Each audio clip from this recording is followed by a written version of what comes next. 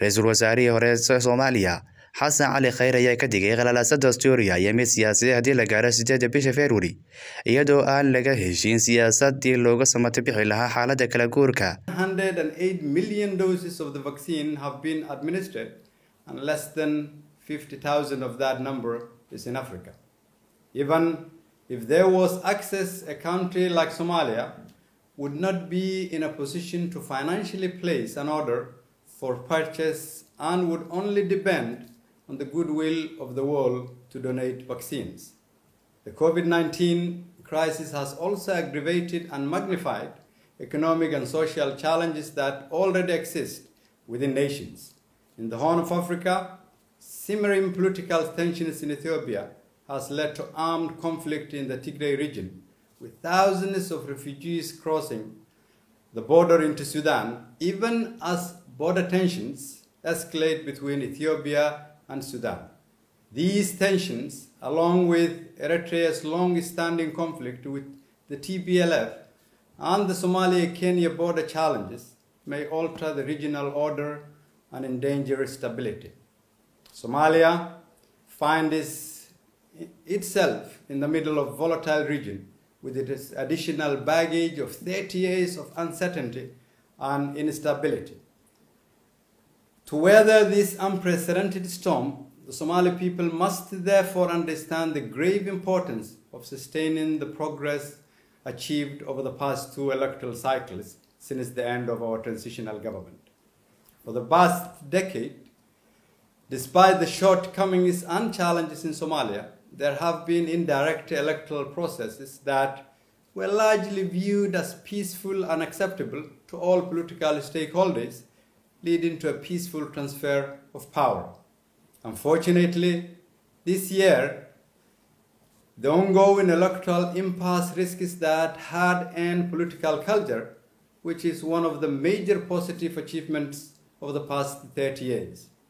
Upholding democracy and conducting free, fair, and transparent elections is not a challenge only in Somalia, and while democracy is the most preferred system of governance, we have recently learned that it requires strong and mature institutions to ensure its protection, although it is the citizens' fundamental rights.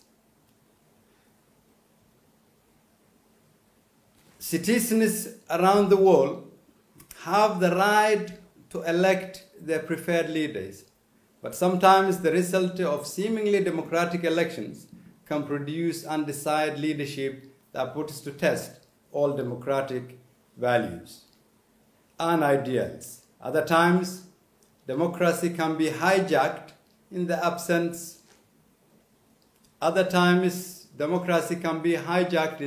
of strong institutions. The recent US election is the latest example of how well-functioning institutions safeguarded the world's oldest serving democracy. Therefore, if there was ever any doubt of the importance of strong, viable institutions, the aftermath of the US 2020 election is our lesson. Somalia, as a nation, can affirm in the absence of a strong and viable institutions, individuals take on that role, and we depend on the goodwill of those individuals to prevent the nation from crisis and conflict. The current electoral impasse, simply put, is a situation where the nation's institutions could not safeguard against attempts to derail the very fabric of the social contract that has existed between the Somali people. This has paved the way for grave mistrust that goes beyond fear of mismanagement of the electoral process. And although there was initially an agreement by the federal government and the federal member states on September 17, 2020, on the conduct of an indirect election, challenges arose in the arbitrary management of the implementation phase. These challenges include the unilateral appointment of electoral management committees that included civil servants, security personnel, and known supporters of the current leadership. It also included the undue interference in the electoral management of the Somaliland seats. It included the unrest in some of the federal member states, especially in Gedo and in Beledweyne, as a result of interference by the FGS with the intention of unduly influencing the electoral process. It also included the real fear of militarized election. History tells us that the development and trajectory of fragile countries such as ours are inevitably linked to the management of electoral processes. An attempt to arbitrarily implement an electoral process without the agreement of the majority of the political stakeholders will result in a dire consequence and might have long-lasting repercussions. The main risk of a disputed electoral process will result in a disputed outcome that will not be legitimate in the eyes of the majority of the stakeholders. That would constitute a great setback in a fragile democracy like Somalia.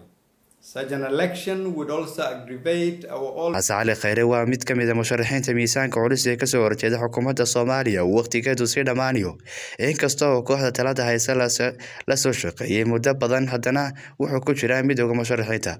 Dhanka kale, midowga musharaxiinta war-saxaafadeed shalay soo saaray waxay sheegeen inaysan aqbali doonin inay dalka maamulaan shakhsiyaad iyo hay'ado waqtigoodu dhamaaday.